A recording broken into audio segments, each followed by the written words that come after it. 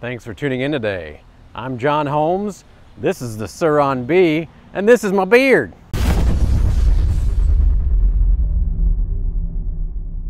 So I figured it was about time to do another update on the Sur Ron Bee or Light Bee or whatever the name is these days, MX, I don't even know. I'm just riding it, having fun. But it has been over a year and a half since I got this thing. And unfortunately, I didn't put a lot of miles on it in the past 6 months because I broke my leg. But now I can bend my leg enough. Look at that. I can bend my leg enough to get on the bike again. So I've been riding it. And you don't really appreciate something until you can't have it for a while. And to tell you the truth, not riding this for a while, hopping on my 50cc bikes first because I could actually get on them, and then hopping on this guy really made me appreciate how good this bike is. Now, it hasn't all been roses over the past year and a half, but I still really love the bike. So let's just go through the things that I talked about that I thought would have problems, and the problems that I did have, and then of course what I really love about the bike. So the first thing that I probably had mentioned, I know I mentioned it in the original video, was that I was concerned about the front hub.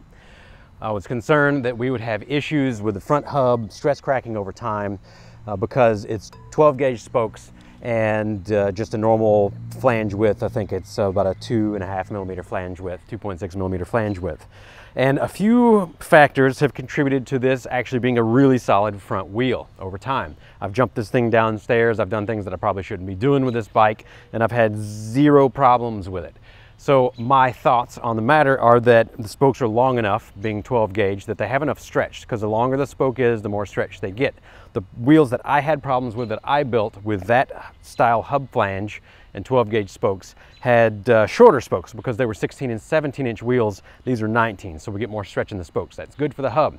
The other difference, I believe, as compared to the ones that I built and had problems with, is that this is a forged hub and not simply a machined hub.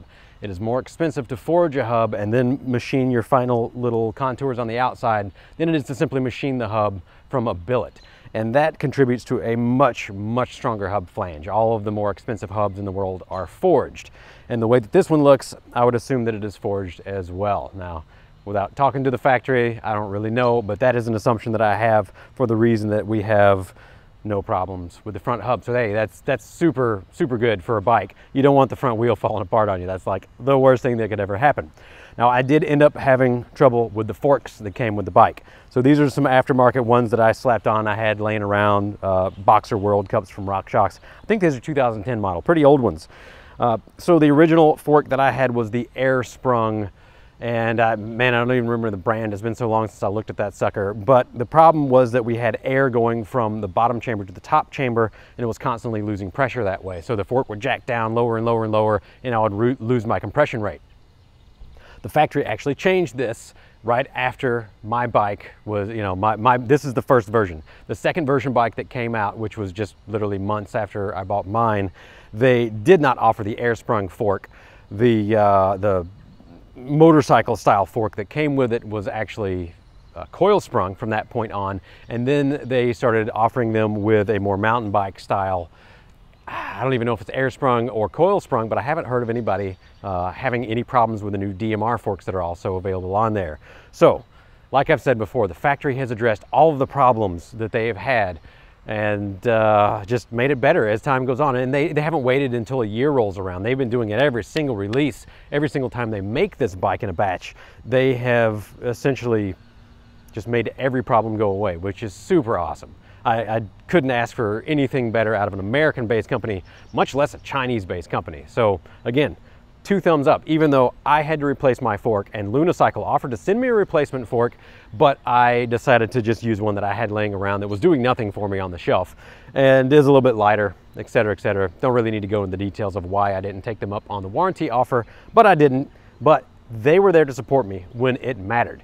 Another issue that I did have was that the charger kind of failed. It didn't really fully fail, but it had a component smoke on the inside. You can look at the video in our previous video list about that.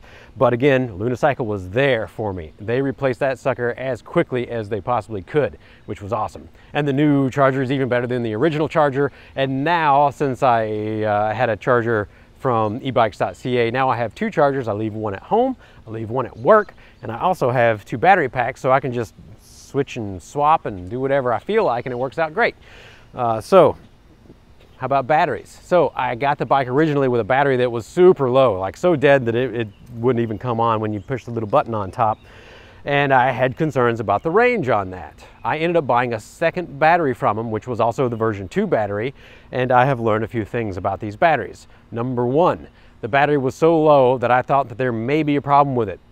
0 problems with it. The BMS on these and the batteries on these are just good. When it boils down to it, it knows when to shut off. If it's just been sitting for so long, it knows to go into a state to where it doesn't even harm the battery. And I thought that maybe there'd be a problem with it. 0 problem. I have no range difference between my original battery and my new battery. But I do have one difference, and that is when the old battery, when the version 1 battery sits for extended periods of time, like 6 months, it'll discharge just a little bit. Man, I forget off the top of my head, it was like a 20% discharge rate, if I do recall correctly. I've talked about it in a previous vid. But it discharged over 6 months, maybe 20% sitting there, which by itself is actually really great for a battery that has an onboard BMS system. However, the new batteries that they have has an even better BMS system. Like, what have they done? They've made what is already great even better. And the new battery, I believe this is the new battery. Let's take a look here. Yeah, I can actually tell because the little screen is a little bit easier to read on the new version. Maybe you can see it's kind of hard. You press that button and you get the little capacity thing on there, shows you how much capacity. It's kind of an average capacity on there. But the new battery, over 6 months, it didn't discharge any more than 7% on me. I mean, that's more than twice as good, almost 3 times as less of a discharge rate just sitting on the shelf. So with the new battery, man, I think it could sit for years without damage, which that's unheard of in the market so far. I've never ever had a battery with a BMS built in that would go that long and discharge so little. So they've just made it better. While I'm talking about the battery, I was skeptical about the little percentage deal on the battery being anything of an indicator of how much state of charge I had left. But I have found that it is close enough for me to use. So the other day I forgot to throw in a fresh battery, I forgot to charge my bike, and I had to ride about 5 miles one way and 5 miles back. And I was like, man, I don't know, like that's about 1/3 of the total range on the bike. Pressed the little indicator, it told me I had 60% left. And so I assumed, it's like, well, I'm probably gonna have like 40, 35% when I get back if this thing is correct. And what do you know, when I got back to my shop, it was exactly at 40%. So it has been a lot more accurate on that battery indicator than I thought it would be, which is great, because now I don't have to get a secondary, cycle analyst to show how many amps I have used, how many amp hours I've used. And just less clutter on the bike and less things that I have to worry about, being able to rely on that. Let's see, what else do we have here? The fork, the battery, the brakes. So the one issue that I did have that I did not expect on the original bike was that the brakes, how to describe this? The pad compound was too soft. I wore through both the front and the rear brake pads in less than 200 miles for sure. And that, come to find out, that was a first run issue. With the second run, they had harder brake pads on there, and the brake pads, hey, guess what? I have a second run brake pad on there now, and I've been rocking it for almost 1,000 miles on the rear only. I took off the front brake when I was changing out the fork because I got lazy and just snipped the old cable in half because I don't know. I don't care, whatever, my bike, right? But now the brake pads work great. The only issue that I have had is that I've had trouble bleeding the brakes properly. Maybe there's a bleed on the bottom and I just haven't done enough work to find it. So I've been top bleeding the brakes, and there's still a little bit of air trapped in the lines. So it would probably be a good idea for me to rebleed those because they do rub a little bit. When you have air in the lines, the brake pads can't always pop out fully, and sometimes they'll rub. Super small complaint on that. That's really my laziness than over anything else. But they're compatible with normal, mountain bike style disc brakes, so I could always throw some Hopes on there or any other brand and do whatever I please. So it hadn't been a bad issue, but the brakes were an issue. Unicycle stepped in, took care of it. No big deal. The tires. So these are super grippy, soft tires. I'm not the biggest dude, 160 when I'm heavy, 150, 148 when I'm light. And I have ridden these tires for over 1,000 miles on the pavement, and I don't treat them nicely, and they still have plenty of tread left. I expect these things to be worn out in 500 miles, to tell you the truth, because they're so soft. Now, let's get a shot of the rear tire here to see. Now, this is me braking like a hooligan and just pinning the throttle constantly. I ride this as hard as it will allow me to ride it, and we still have plenty of tread left. I would estimate that I'm going to get about 1,500 miles, maybe 2,000 miles. Sorry for you metric folks, I don't know the exact conversion, but extremely pleased with these tires. I hope I can get more of them because they're actually lighter than the Shinko 244s or 241s that I would normally rock. And I really like the lightweight of the wheels. It creates a very snappy feel. And I also like the tread pattern and the tread profile. The roundness of this is really confidence inspiring, even on the street, leaning over hard. I've never felt that, you know, and I don't really get off of these nubs when I'm leaning. I don't get all the way over to the side nubs, obviously, on the street, but there's still just the perfect profile roundness, I feel. It just is super predictable. I love the tires. What else can I say about them? Let's see, re-gear on here. This is probably the final point that I'll have to lead out with, is I did re-gear the rear. I put a larger sprocket on it. Let's see what we got on here. Can I see what it is? It's hidden. Whatever the tooth count is, it is hidden, but it is 20% larger than the stock sprocket. And this gives me 20% more torque, but 20% less top speed. And since I mostly use it on the street, that puts me right about 35-ish miles an hour or something like that. And it ends up being just perfect for riding around, at least on the street for myself. And even off-road, I don't need 45 miles an hour. Let's just be real with it. I don't need that much speed. So for me, the lower gearing is great. Now, there is a downside to it on an electric vehicle. When you gear down, you may actually lose some power. You may lose that mid-range snap. And I definitely feel that this bike, you know, it gained, wheeling, basically. It gained that 20% torque off the line. But once it gets past like 10, 15 miles an hour, I feel like it starts falling flat. And I almost would need to draw a graph for you to explain why this occurs. But essentially, we're just not loading down the motor enough. So the motor's like, well, if you're not going to ask for 5,000 watts, I'm not going to give you 5,000 watts. That's the way that electric motors work. So when I'm in mid-throttle, it's already past the point of our phase amp limiting and our battery amp limiting, and it's just rocking whatever the motor is being asked of, which is less than when a motor is geared taller. And so it feels weaker in the mid-range for sure. And the way to get around this, though, is with electric motors, you always got ups and downs. So gearing it slower and kind of losing my mid-range throttle punch, I could actually get a controller with more amp draw on the phase side, and that would help. And if I got a FOC controller, which the X comes with, the Sur Ron X, whatever they call MXX or Light BX or whatever the name is on that guy, it has a field-oriented controller which allows for phase amp, let's see, what do they call it? It's essentially like timing advance. But with a FOC controller, the way that you inject the timing advances with an exact amount of amperage on the phase. And well, it's just slipping my mind right now, but phase amp injection is essentially what it is. And you can control exactly how much heat you put into the motor with this.